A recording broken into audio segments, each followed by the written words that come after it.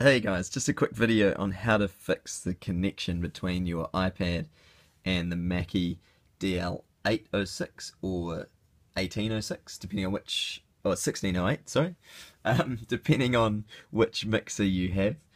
You can get in this top left right hand corner of your iPad. I'm going to slide it in and connect it, and what you'll see is it says, just for a brief second, it says not charging. If that stays not charging, which is the problem I just had, obviously, as you can see, now it's fixed and it's working again.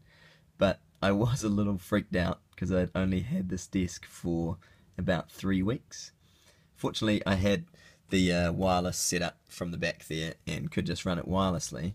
But it's the famous secret from the IT crowd. Have you tried turning it off and on again? Literally all we did in the store,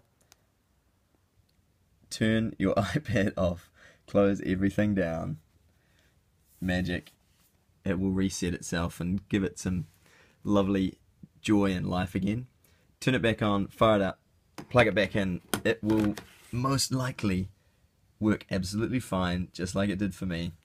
And yeah, you don't have to ship your desk off for repair or your iPad off for fixing. It's actually all fine. Just needs shutting down and then turning back on again. And ta-da, sweet, sorted. So I hope that helps you guys. I'm sure more of you will have the same problem. I generally don't turn my iPad off forever, so hence it got a million things running in the background, and it's just too much for it to think and work. So yeah, let me know how you guys get on. That'd be great. I hope this helps you guys as well. Sweet. Ciao.